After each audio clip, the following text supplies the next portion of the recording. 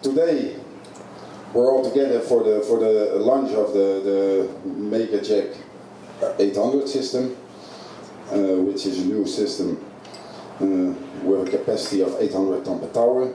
Harry will give you a presentation later on.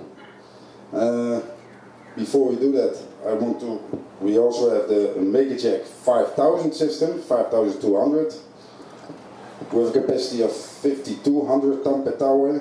The system was developed over the last few years and already proved to be a great success.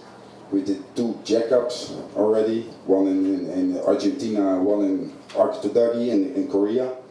That was for Exxon and for DSME, on the DSME yard. We also secured already 3 contracts for the system. The next one will be in Russia. One after Russia, that's with 4 towers, a jackup of 10,000 ton. After Russia, we will go back to Korea to perform other for the Wheatstone contract, topside. It has a weight of 38,000 ton. After that, we'll go to Malaysia for the Molokai project, where we will jack up a topside to a height of 43 meters.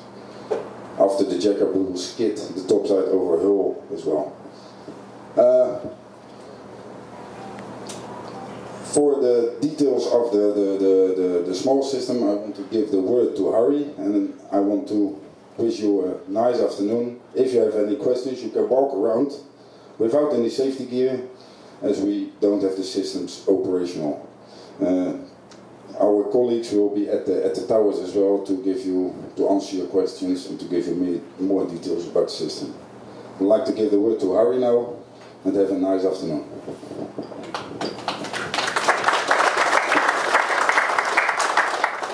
Hello everybody, I'm Harry Smetsers, manager of the R&D department from ALE Heavy-Lift. What we have developed is the MegaJack 800 system. It's a small jacking system. Within ALE, we develop our own systems since they are at the high end of the market, not available for sale. A few examples: the SK crane, something else. Oh wait. These are the SK cranes, MegaJack system, the hydro deck, special barge developed to overcome tidals of 8 meters. And this is the MegaJack 800 as we see it here. The MegaJack 800 has been especially designed to replace climbing jacks as we have them now. We have a capacity of 800 ton per tower, feed in from one side. Especially if we have bridges and you have a very low starting height, we can go down to 1200 millimeters. We have a normal installation height of 1800 millimeters. There's no difficult setup for the system itself. You have a few load spreading ports, should be level, put the system on top of it, and then you can operate it. It has an integrated bracing system so that you can go up to 25 meters for jacking, even with such a relative small system. We have built it up, it has been built under Lloyd supervision for welds, material procurement, the building up itself, and at the moment we're busy with a third-party review to check our own calculations.